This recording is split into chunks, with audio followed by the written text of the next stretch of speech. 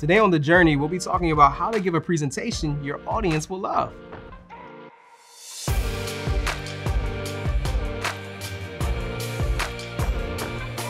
So don't panic, but in order to actually capture your audience's attention, you'll have to do it in the first 30 seconds. Yeah, recent studies show that you lose people within the first minute. So if you don't have something eye-catching or have a great message or really dynamic, you're gonna lose them to those digital distractions. They're gonna look at their phone, they're just not gonna pay attention, they're gonna take a nap, whatever. And that's not what you want, because you spent a lot of time on this presentation. So we have a few tips on how to hijack a person's flighty focus and really capture their attention. So the first thing you want to do is to frame your story. And I love to do this by starting with a story. I feel that stories are so engaging. We love hearing people tell stories about themselves or made up stories, whatever it is. Just tell a little short story that talks about the key points that you're talking about in your presentation, so that way it's relatable when you bring it back. And when it's being relatable, you want to make sure that you're not expecting people to know everything that you do, but make sure that you're speaking, not using jargon, but able to be completely understood. So when I develop my keynote speeches, this is how I do it. In the first 30 seconds, I tell them exactly what I'm going to talk about and what is going to be beneficial to them. So talking about organizations and institutions isn't always enjoyable by others. So you want to make sure that you're telling stories and, coming up with things that are, relatable. Okay, so we know that we're gonna capture their attention within the first 30 seconds, maybe with a story, but then what are we gonna do for the rest of our talk? How are we going to plan our delivery? There's a couple ways you can do that. One, you can read directly from a script or a teleprompter. However, we don't really suggest doing that because it can make you disconnected. And even if you use a teleprompter, people can find and discover that you're really reading and then they'll zone out. We've all watched videos or even the news, and you can tell when someone's reading off a teleprompter, and it's really distracting because you actually kind of focus on their eyes and you just see them going back and forth. And also you can come off very dry and stiff and robotic. You don't seem like a natural person. So if that's your style, great, but be aware that that could be one of the cons of doing it that way. Exactly. But the next thing that you could do, you can actually have some bullet points that you're going to have it to structure your talk, and your bullet point is going to let you know what to talk about next. This is actually my favorite way to give a presentation, because not only can I structure my slides in that way where I just have quick bullet points that the people can read and then they can focus back on me, but also it gives me a little bit of flexibility that if I want to change things up in the moment, I'm not so freaked out when I go off script and then I won't know what to do. Exactly. And then the next way is just remember your whole speech word for word. Memorize the whole thing. Exactly. Some of the best speakers, TEDx talks, you'll find them just going straight from memory. Nothing shown on a slide, nothing as a presentation. And some of those talks are very engaging because they're focused on the audience and making that connection. And the next thing is your tone. And you may want to come across as an orator and sounding as if you're, having flowery language and coming across as if you're on a stage play.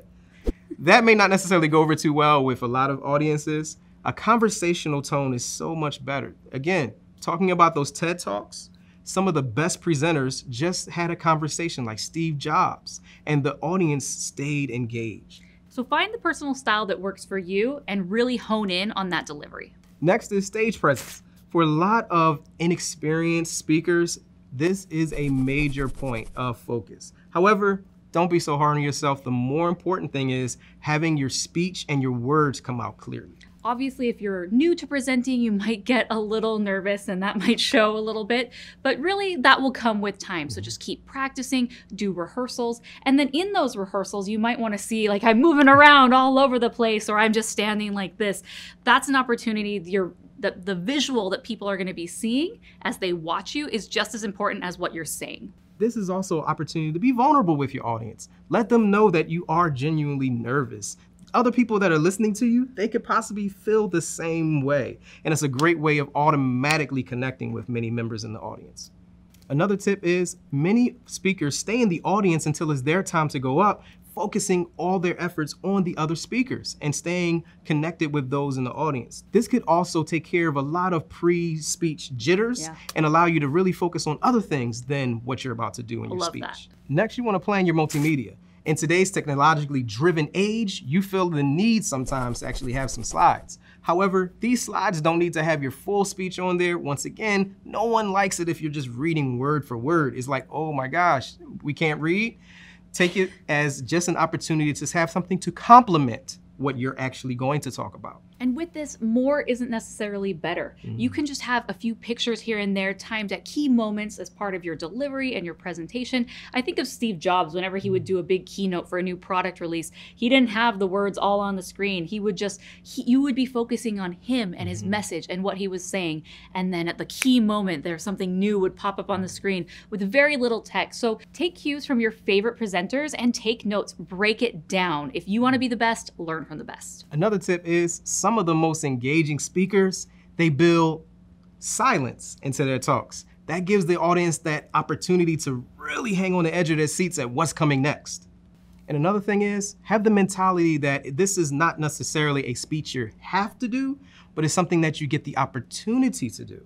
Making sure that you're just allowing people to experience your expertise is a much better way of positioning and framing it in your mind. Yeah, what are you sharing with your audience that you're so excited for them to learn? Our final step, practice, practice, practice. Preparing your talk maybe 6 months in advance gives you so much time to actually rehearse it and memorize it so you come across as genuine and very well prepared.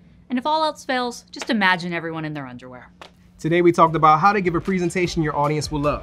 In the comments below, tell us, what was your favorite tip?